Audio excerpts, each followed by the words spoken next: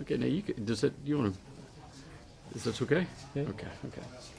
So Michael, thanks for joining us today. Tell us a little bit about SUP 46. Yeah, sure thing.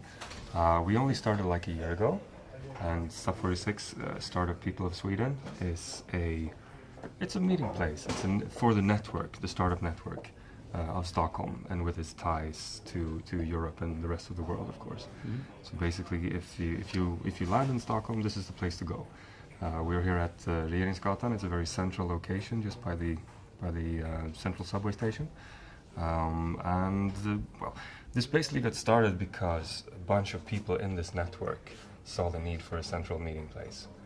There are places like Kista, where you might have gone 20 minutes from here by train to visit Ericsson and the big guys, but it's a little bit off, and so this was created. So I see a bunch of signs here. Yep, Tell us about some of the founders and Sure. how you relate with some of the other groups here in town, like Stockholm, Business Sweden, and even Sting. Sure. Basically, the place was founded just by 3 private citizens, what do you say? Yeah. Entrepreneurs and people who have been working. Jessica, our CEO and president, she used to work for Sting, Stockholm Innovation and Growth, and take care of their PR and head up that. So she was actually in collaboration with Sting, doing a bit of a paper on a place like this. Then she branched off and had her own agency, PR, and then it all came together, so to speak. So we got MTG, who just started out the MTGX, which is the digital division of MTG. And they're a big media company here in Sweden. Yeah, pretty much. They have TV channels and things like that. When they got on, Schibsted Media Group also wanted to get along with Schibsted Growth, which is, again, their branch which are looking to invest early in startups, which pretty much everyone is doing. And then the rest of the guys followed. We have GP Bullhound, awesomely cool investment bank out of London. They only facilitate happenings and business in tech. Creandum, Northzone Industry Fund, and all big VCs in Sweden.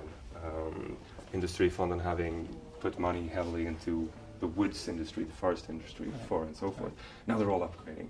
Now they all want to find the next, well, basically the next Apple computers out of the garage somewhere, or rather actually the next Spotify, because the companies, what we can do here is, with these guys, with the help of these guys, we can screen startup companies, mostly digital startup companies, so they have infinite scalability, and they have both the willingness and the power to basically take over the world, or at least become very big in a niche market, like Fishbrain, one of our member companies over here, who have targeted the angling community, the sports fishers community, which is bigger money-wise than, it's bigger in the US than all of soccer all over the world. That's the market.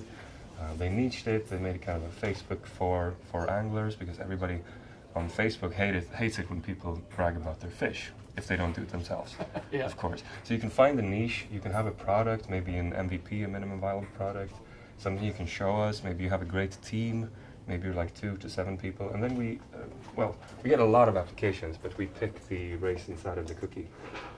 And then we... So there is an application process to become a member. Yes, in the very much. facility. Go ahead. That's right. Go ahead. And we screen companies really harshly and do multiple interviews with them. Our co-founder Sebastian does that. And then we let them in. So we take the best of the best, we let them in. They can stay here for 1 year, and during that time they have the possibility to meet a lot of, well, we have the partners, of course, but also a lot of other members we have. Investor members, business angels and VCs, and that's when the really cool stuff is starting to happen, because then you see kind of the ecosystem starting to take place. Where So how many people are staying here today? Go ahead. Please. Today, I think we have something like 200 people who have access here. No, please. Let's just stop. We'll stop there. No,